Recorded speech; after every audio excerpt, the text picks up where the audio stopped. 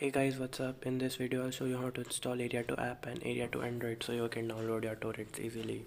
It uses aria2 service to download the apps into the torrents.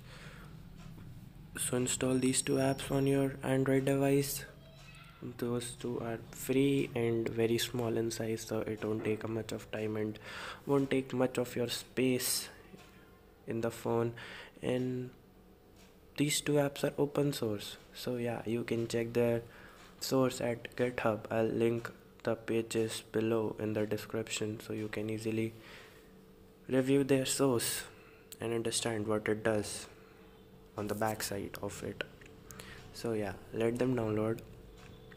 Aria2 app is the app which basically downloads everything and shows the screen which searches for torrents and basically, and aria2 Android is the one which downloads aria2 server bins files, which lets you connect aria2 app to aria2 server. So yeah, aria2 app is installed. Now let's install aria2 Android. It's also very small, it won't take much time. Yeah, just let them install. You guys will love these apps because they are very easy to set up, but I didn't saw any video on YouTube to install or basically connect them, so yeah, I made one.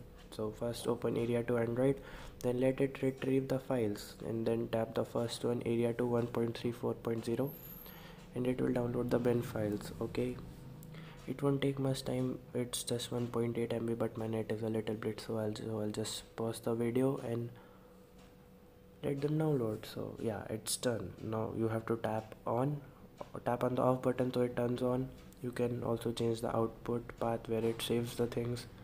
So yeah, now you shouldn't open the aria2 app like I did because it won't connect it. You first need to open aria2 Android app, and that tap the open aria2 card. It automatically sets the aria2 app, and now you can tap the plus button to search for torrents. So just tap the search. You can type for anything, like literally if there are torrents available for it, you can download it. I'll search for Windows 10 maybe. So yeah, let it search.